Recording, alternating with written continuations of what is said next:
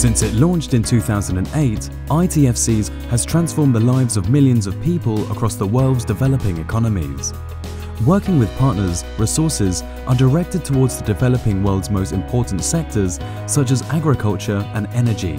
ITFC's cumulative trade financial approval have so far reached $50 billion to $30 billion provided by ITFC partners from international, regional and local banks, financial institutions and funds. In 2019 alone, ITFC approved around $5.5 billion and $4.5 billion in disbursements. Multiple financing agreements were signed right across the world. These included financing packages of $1.13 billion in favor of Egypt, and $850 million for Pakistan and many more. Working to build reliable supplies of energy products and electricity generation is one of our most important goals alongside the supply of basic food products, and it's how we know we can make a lasting impact.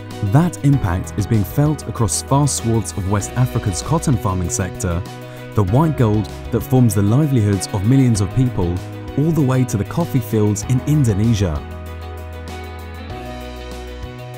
2019 was a year of global momentum. Investing for impact would not be possible, of course, without our strategic partners. 2019 was a successful year in building partnership banks and technical partners. Our goal? To improve access to finance for local SMEs through the provision of trade lines of finance, capacity buildings and advisory services. Lines of financing worth $1.1 billion were signed at the 44th ISDB annual meeting, covering multiple regions from CIS, MENA, South America and Sub-Sahara Africa.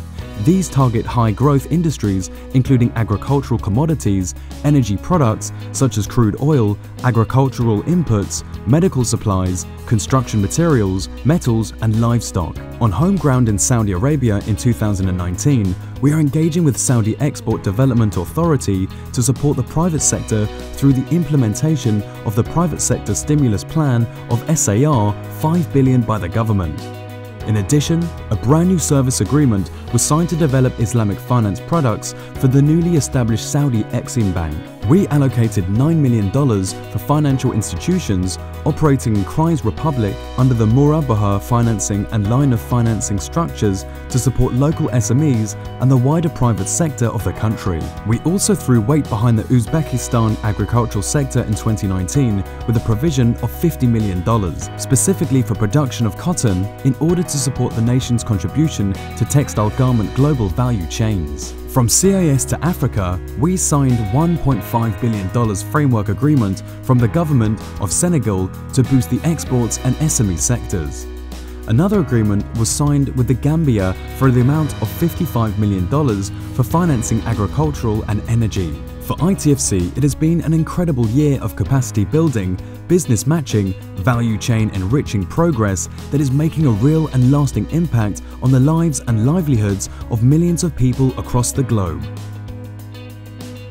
As Africa and SMEs are on the high priority, ITFC new strategy is focusing on leveraging the right partnership for development of trade in Africa and supports the SMEs to be contributing largely to this continent.